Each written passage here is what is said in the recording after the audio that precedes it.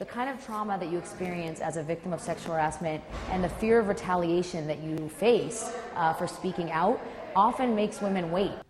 Tonight, Me Too legislation comes to the state capitol. State lawmakers are pushing first-of-its-kind reforms to confront sexual harassment in the workplace. The law would give workers more time to file harassment complaints. CBS 13's Lamore Abrams is at the Capitol with new protections being proposed.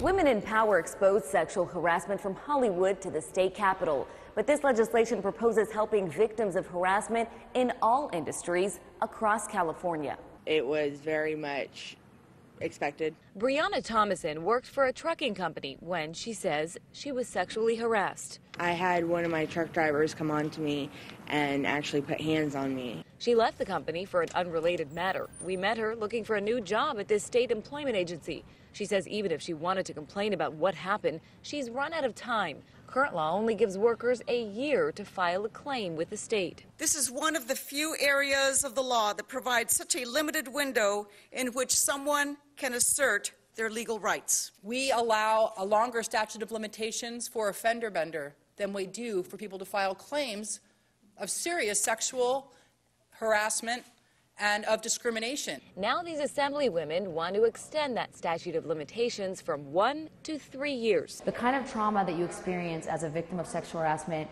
and the fear of retaliation that you face for speaking out often makes women wait.